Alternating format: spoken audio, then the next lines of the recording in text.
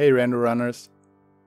Today we are fighting Trinexx, and as it turns out we have no boots. However, there's a method where you still can get pretty much guaranteed a 1 cycle with a tempered sword and a guaranteed 0 cycle with a gold sword. Let's start with the tempered sword. When entering the Trinexx fight, move up left to the point that you are to the right of the spikes in the 3rd row right here. Turn right and shoot your ice rod against the firehead, and start moving behind Trinexx. This movement takes some practice, but you'll get there.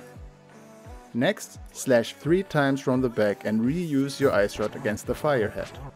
Now, you have to slash Trinexx 2 more times. While you do that, equip to your fire rod. A little advice here. Try place the 5th sword slash a little bit from the right, so you bounce towards the right side where you want to go next. Now comes the RNG part.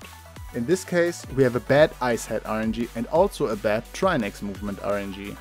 And still, we get to have a 1 cycle Trinexx. With your fire rod in hand, you want to hit the ice head as far upright as possible. But in this case, we have to hit it pretty far down left. Now, when you shoot the fire rod for the first time, you walk to the right side regardless if you hit the ice head or not.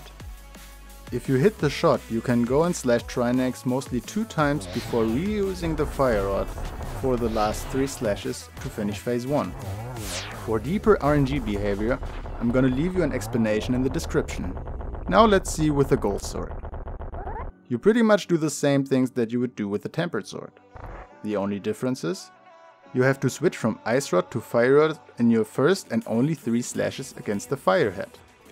The last slash has to be done from a little bit further to the right, so you bounce to the right and you can use your fire rod quickly right here and get the 0 cycle phase 1 done.